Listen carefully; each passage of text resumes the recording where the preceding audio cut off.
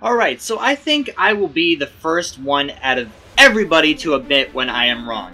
What's up everybody, Shadow Ninja here, and welcome back to RageQuit. Happy Martin Luther King Day, and I apologize for my absence during the last course of this week. I was unfortunately having internal hard drive problems on my computer, but everything's all backed up, and I just needed to recreate all my intros and stuff, and that took a little bit of time. But anyways, guys, we are going to get right into the video, and we're going to waste no time because of that slight technical difficulty.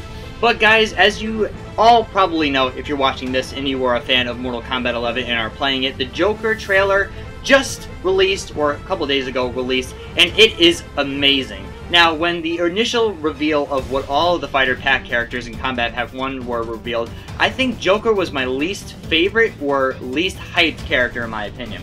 Because of the fact that we've already seen him in Injustice a couple times, and you know how NetherRealm likes to put their DC characters in Mortal Kombat games and vice versa in their Injustice games.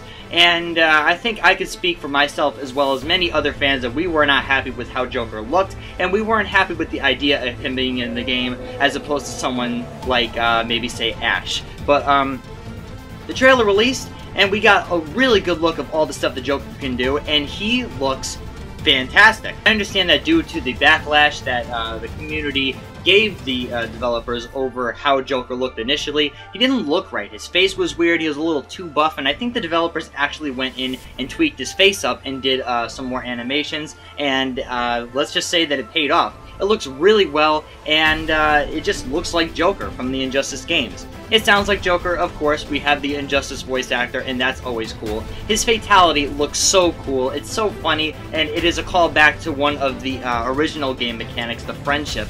And on top of this, we are also going to get a couple new character skin packs, and that is, of course, including Katana as Catwoman, Baraka as Killer Croc, and of course, Noob Saibot as the Batman Who Laughs. And I wanted this skin so bad. If it wasn't going to be for Joker, it would have been for anybody else in my opinion. I would have just loved to have this skin in the game, come with Joker, and all of the other character skins are very, very well put together, and they look awesome. The Killer Croc one especially, you get that Arkham Asylum feel from the old games, and the Batman Who Laughs, my god, I'm probably going to be rocking that all the time as Noob Saibot. That's just one of my favorite Joker variations. And on top of this, his Fatal Blow looks pretty cool too. I mean, it's not really as intense as I would have wanted it, but his other moves definitely make up for that. The way that he moves around, swings his cane, uses some of his abilities from the original Injustice games, you can tell the devs actually went in and took a little bit of the source material from the other games